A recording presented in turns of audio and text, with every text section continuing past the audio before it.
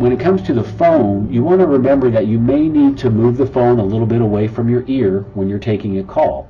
And also remember that now, instead of putting the speaker of the phone up to your ear canal, you may need to move it up to the top of your ear where the hearing aid is. And you may need to move it away from it a little bit.